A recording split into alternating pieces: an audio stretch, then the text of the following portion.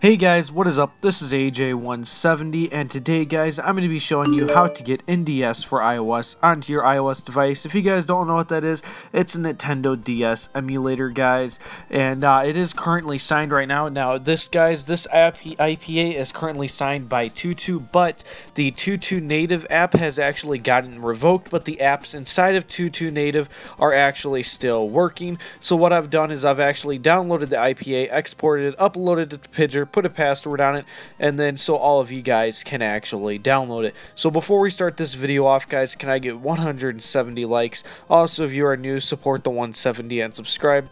So with that said, let's go ahead and jump right into this video, and I'm going to go ahead and meet you over on my iPhone, guys. Alright guys, here I'm over on my iPhone now. I'm going to go ahead and show you I'm not jailbroken. So as you can see, the PP app actually has a circle on it, meaning I'm not jailbroken, and if I open up Cydia, it is crashing. So first thing is first, guys, you're going to download this app right here. There will be a link to that inside of the description. Once you guys have that downloaded, then go ahead, open up Safari, and download NDS4iOS. So if I go ahead and reload this page, as you see, there's that little greenish button right there you guys are going to push. But for most of you, when you open up this web page, it'll ask you to input a password. You'll just see a little text box. Go ahead, tap that text box and type in capital SUB, capital A, capital J 170, sub to AJ170. It'll also be inside of the description right under the Pigger link, just so you guys can actually get it. But when you download a ROM, guys, you're going to open it inside of the Zip app. Once you guys open it in the Zip app, go ahead, hit yes on unzipping it, and then go ahead and wait for it to get done unzipping, however long that might take.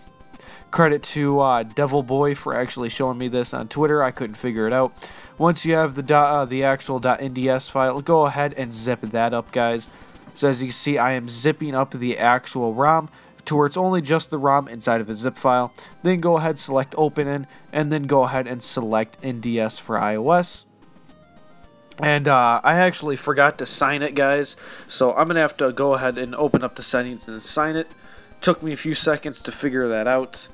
So go ahead, open up the settings, scroll down to General, scroll all the way down to Profiles, Device Management, and then scroll all the way down from here to the profile and hit Trust on there. Then go ahead, hit the home button, guys, open it back up, and now let's actually go and select Open In.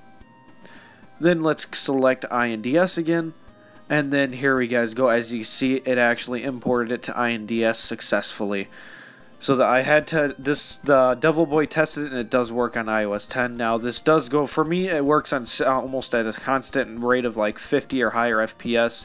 But my AirPlay was screwing up with me when I tried playing the game. But that's going to be basically just about it for this video, guys. This is AJ170 signing out. See you guys next time.